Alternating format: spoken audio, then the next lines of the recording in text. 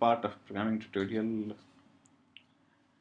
Uh, in this part we will learn about if-else for control flow. I'll run through this very quickly. I'll just show you the very basic stuff, very elementary and basic things for if-else, because I quickly want to go where we will be really using it in programs which are meaningful. This is just building blocks, so I'm trying to rush through it. So I have got an integer variable I is equal to 4. Why integer? Because you should not use floating point numbers in comparison. Now I say if I greater than 4, remember our operator greater than, so this will turn out to be false, and then therefore this will not be executed because this was false. This is the simplest form of if. Okay, now the block following if is delimited by braces to mark the block, and in case you do not use braces, it is limited to one line. Now you will see, okay, so this one line, empty one line is our done, so this should be printed. No, this will not be printed because white space does not matter in C. So even in that case it will not be printed. What will be printed is next line, because that is falling out of block. But if you have put one curly brace here and another here, then both would not have been printed. Now to accompany if, there is an else statement, which is like if does not execute, then else will execute.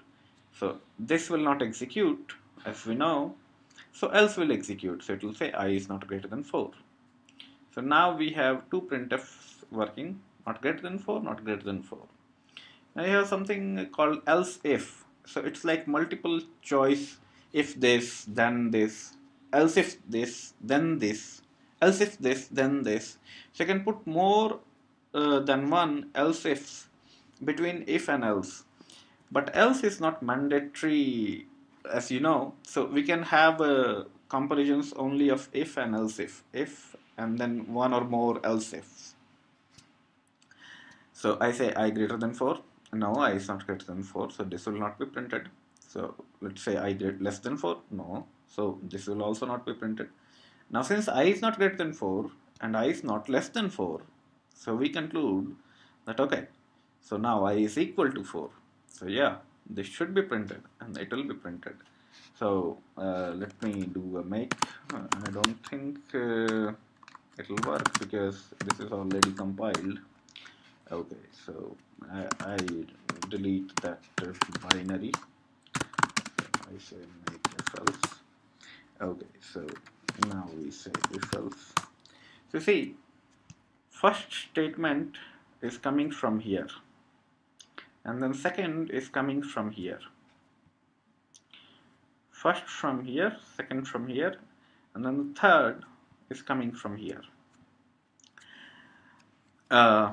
So this is the most basic form of if-else, and we will see more of this, more variations. Actually, you can even use characters in this. You can use more complicated expressions inside if. So we will see all that later. I'm just trying to reach the point where we can have meaningful problems. Have patience for I would say 3 more videos, because I'm going to deal with for loop, do while and while loop, and then we will be programming those things, those meaningful programs. Thanks for watching. Enjoy.